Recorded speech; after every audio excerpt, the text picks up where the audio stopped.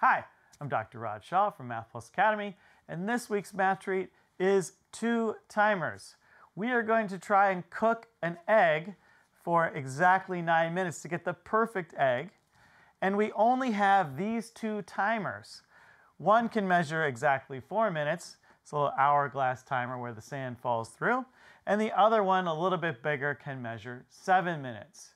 Now, with these 2 timers, you can only measure times in full. You can't estimate when this is timed 1 minute and flip it over or something like that.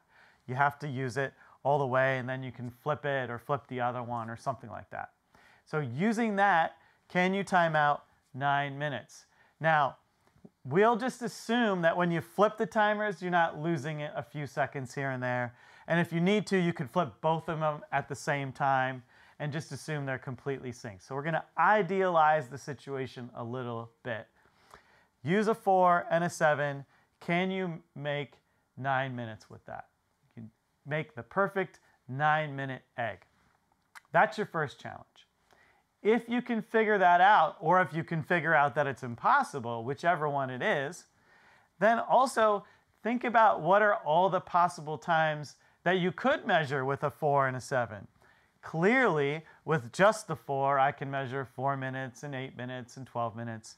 And with just the 7, I can measure 7 and 14 and 21 and so on. And I could even see how I could measure 11, right? Flip this one over for 4 minutes. When it finishes, flip that one over and get another 7 minutes. So there are clearly a list of numbers that you can make. There may be some that you cannot. Think about that as an extension to just solving the 9-minute egg timer.